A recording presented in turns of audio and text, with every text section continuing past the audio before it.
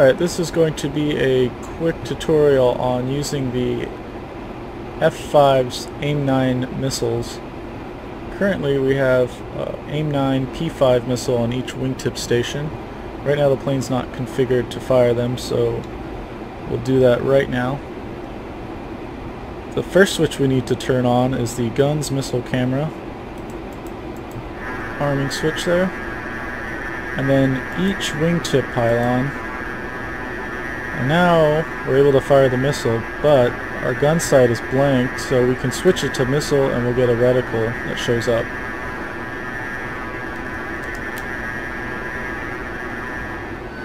Now for the AIM-9 P5, the seeker head will pick up anything within 4 degrees of it, so once I get past 4 degrees we lose the lock. Once I get into that 4 degrees we start to pick up the lock. There's the sun right there, so we don't want to fire when we're pointed anywhere near that. I think it's up to 20 degrees you want to avoid with the AIM-9 P5. Okay. So now with my nose pointed, all I have to do is hit the weapon release button. And there we go. AIM-9 is away. And it hit. Okay. So that's one way to fire the AIM-9.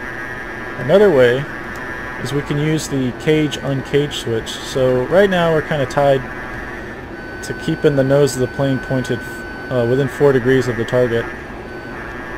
If the target's maneuvering, then this is it's going to be kind of tricky to maintain the lock. So what we can do is if we nose over the target and we get the lock, we can hold the cage uncage switch.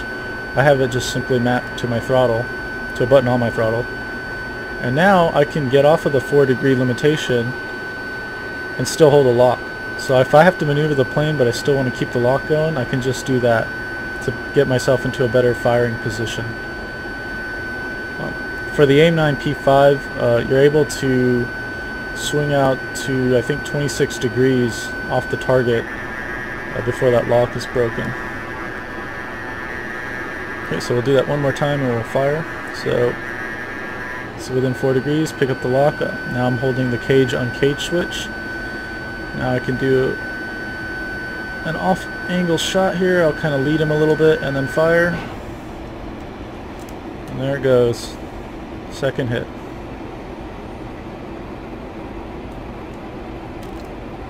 Alright, so that's going to do it. If there's any other questions, go ahead and leave them in the comments below and I will answer them as best as I can. Thank you.